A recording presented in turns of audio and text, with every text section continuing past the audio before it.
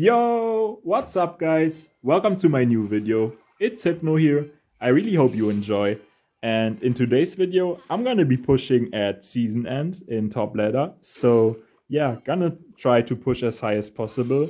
I want to finish as the highest lockbait player this season because yeah, I've been like all season the highest lockbait player in ladder. So I want to make sure that I finish as the highest lockbait player also, if I was that all season, right?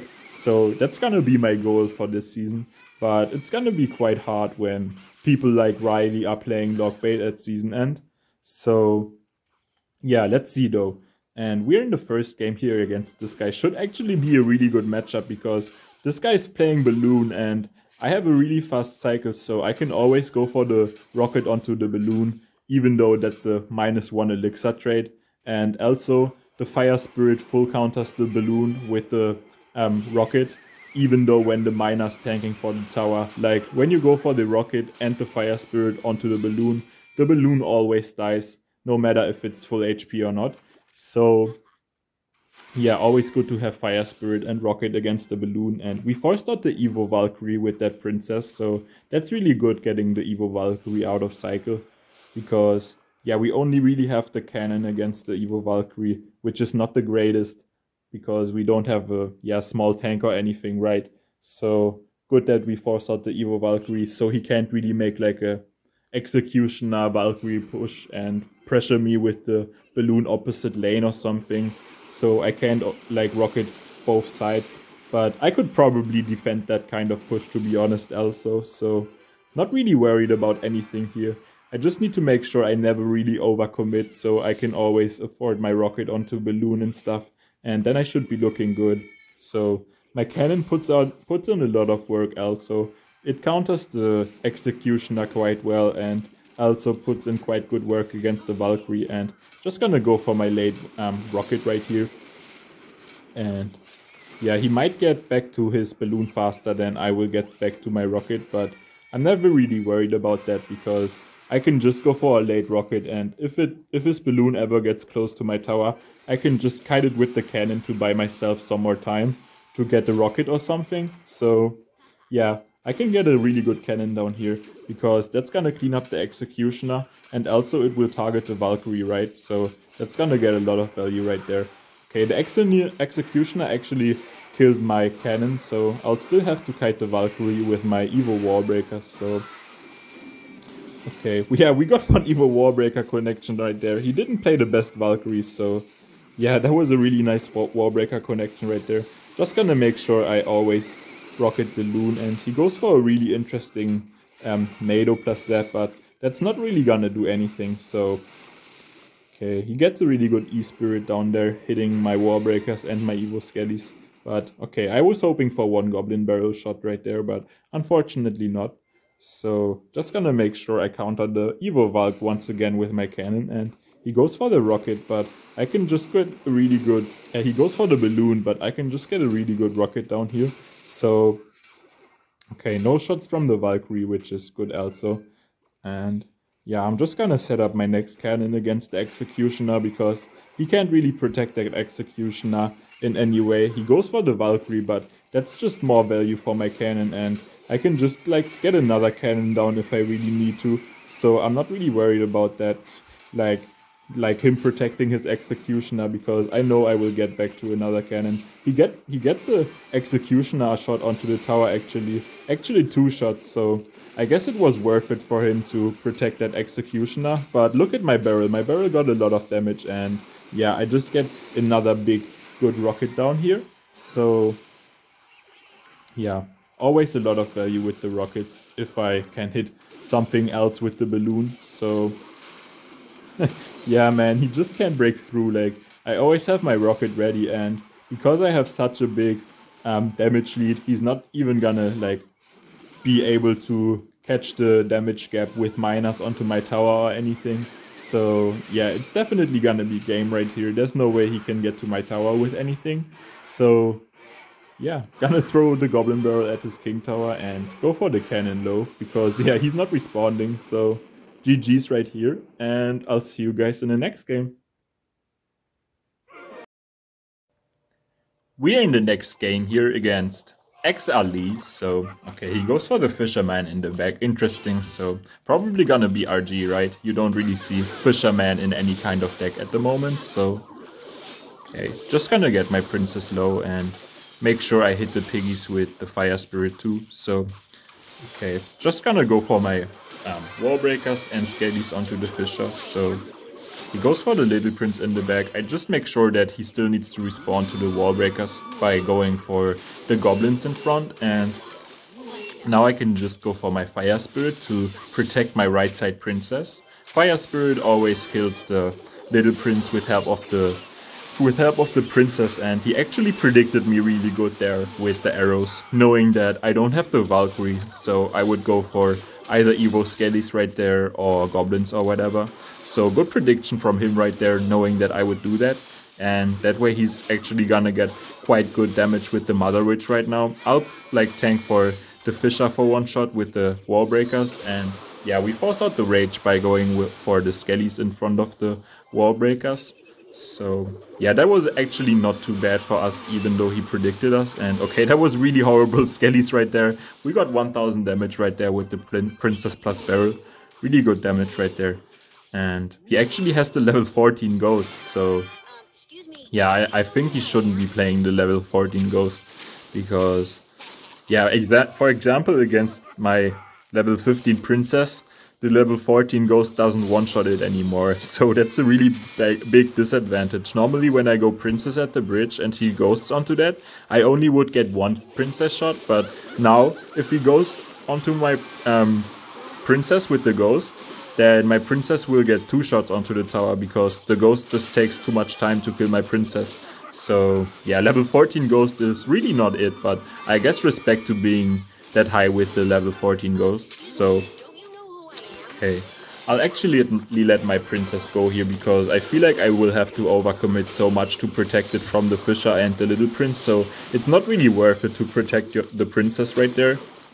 So that's one of the most important things, I feel like, knowing when you need to protect your Princess and when you need to like let it go, because sometimes it's really worth it to protect the Princess and sometimes you really should just let it go and reset. So yeah, that's like one of the big differences between an average and good Lockbait player, I would say. And I can go for the Goblin Barrel right there, so that's gonna get...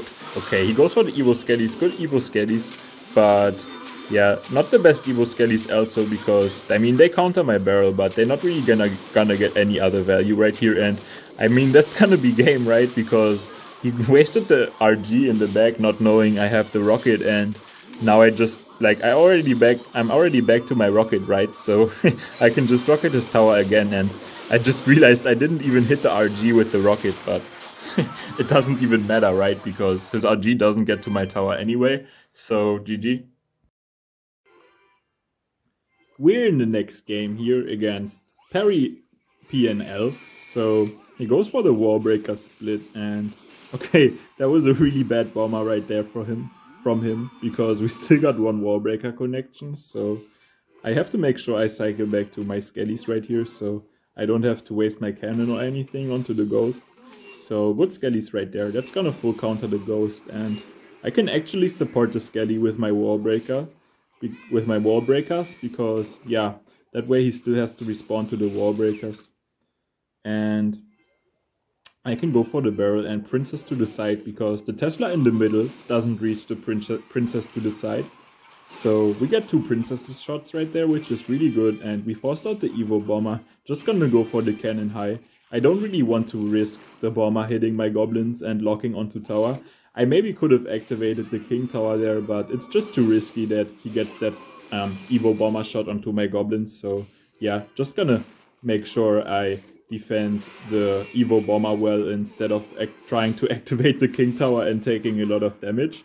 So okay, we get another Princess lock here, so that's gonna be at least 3 shots. Yeah, 3 shots. One more, please. Okay, nah, no more shots from the Princess, but it's all good. This cannon will put in a lot of work, so I'll just surround the Ghost once the cannon dies to, yeah, not take any shots onto the tower. And also gonna support this with the wall breakers because that's really awkward for him to defend. Yeah, we force out the Tesla once again, so really good wall breakers right there. And unfortunately, like 2 rockets aren't enough. If it was like 2 rockets, then it would definitely be game because I can just go for 1 rocket and he can't like take my tower after that. So I will just have to defend to the end of the game.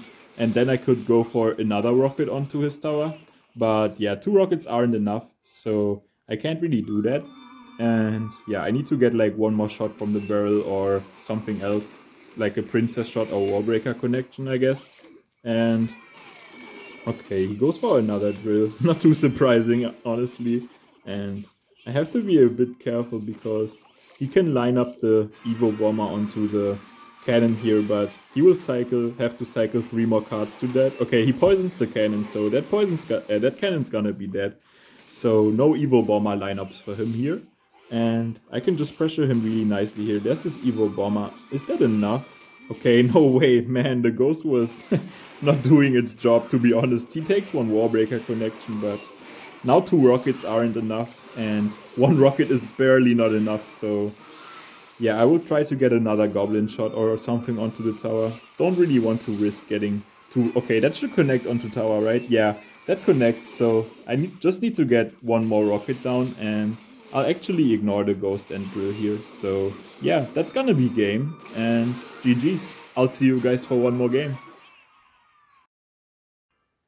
We're in the final game for today against Philly. So, okay, no way, man. Not the Wi-Fi symbol again. Please just disappear. Like, no disconnects. Okay, thank you. No disconnects. Man, I've had that happen quite a lot in videos before. I also have gotten disconnect, so and also I've still won the games even after I got the disconnect. So yeah, kind of like had a crazy past with the Wi-Fi symbols already. So I always get scared when I see the Wi-Fi symbol pop up. And yeah, we are against Philly here. To be honest, out of all the Mega Knight Wallbreaker players, he plays it by far the best, almost like all the time. So yeah, hopefully we can win here. And okay, I'll have to waste my cannon onto that bandit right there.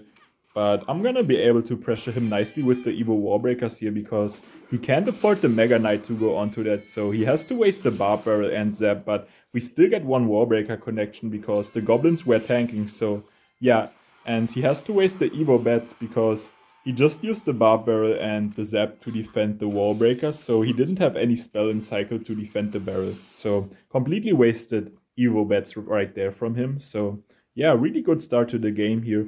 I'm always looking out to get a King Tower activation against him because against the Bandit and the Mega Knight you can quite easily get the King Tower activation, but he always manages to pressure really well with the Bandit and Mega Knight, so he makes sure I can't get the King Tower activation, and that was really unfortunate timing from us there. So he gets a really good Barb Barrel down onto everything there, supporting his push.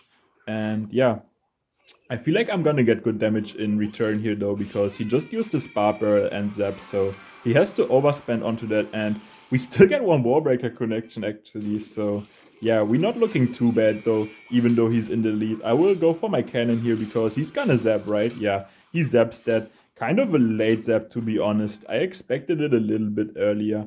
Maybe my Goblins would have cleared up the Warbreakers in time, but I always know that he goes for like sneaky zaps onto the Goblins to get like that split second stun to get the Warbreaker connection onto tower. So I was ready for that with my cannon right there, and I have to be a little bit careful of the Mega Knight because I don't have a like mini tank in my deck or like a tank like the Valkyrie. So I can't really distract the Mega Knight well, but okay, we forced out the Zap with the Evo Warbreaker, so now he can't kill the Evo Skellies on the right. And okay, no, I kind of went for the Warbreakers too early, so my Warbreakers died to the Mega Knight. Not the best Warbreakers right there, but it's all good. We predict the Miner, like we catch the Miner with the Goblins. He tried to predict my Princess right there, but we managed to protect my Princess. So yeah, he didn't get that prediction. So okay, he goes for the Bandit on the right side. I have 2 princesses down, which is really annoying for him to deal with because he doesn't have a spell to take them out. So he kind of always needs to go for like miners to kill my miners to kill my princesses. And I'll go for the cannon here to make sure the Mega Knight doesn't jump anywhere.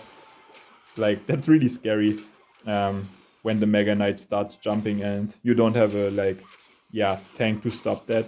I can surround the Mega Knight quite a bit with like goblins or stuff, but that's not really gonna distract the Mega Knight for too long. So always have to work with the cannon in this matchup against the Mega Knight, and he goes for a really good minor Evo Zap, knowing that I will try to protect my princess. So yeah, he gets a lot of damage with the minor there, honestly. And okay, he goes for another miner. I have to be very careful here. He goes for the Zap too, so I need to go for the Wall Breakers. Otherwise, the bandit would have charged to my tower there. We get a really good Fire Spirit down there, and kind of bad Wall Breakers from him there, yes. Okay, I'm gonna get my first rocket down here because he's not gonna be able to take my tower before I get my sec. Okay, no way. We got the Wall Breaker connection, so actually the rocket is gonna be enough. He's kind of mad about that, but even if the Wall Breaker didn't connect, he wouldn't have taken my tower, I'm sure about that. So yeah, GG's. Really nice video here, and I'll see you guys for tomorrow. And like and subscribe if you enjoyed. Bye!